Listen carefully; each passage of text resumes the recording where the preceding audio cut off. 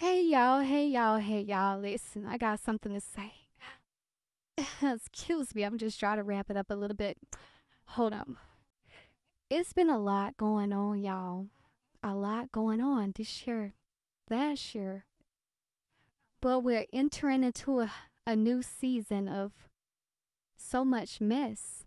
But it shouldn't catch you by surprise, babies. It shouldn't.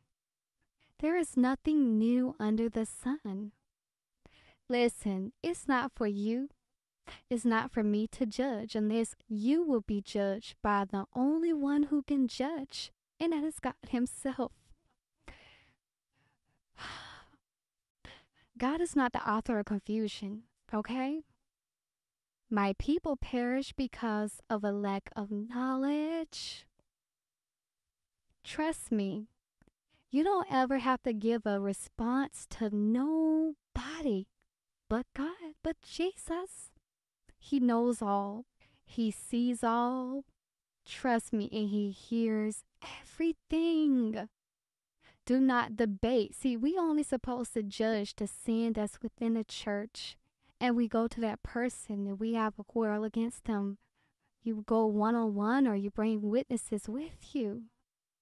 But God says vengeance belongs to Him. He will take care of anybody that is doing wrong. Trust me. I've seen it for myself and I know. You don't have to defend a lie because God knows. He said, I will contend with those who contend with you. Okay? So let it go. Trust me, God sees them. But I would never call anybody out by name.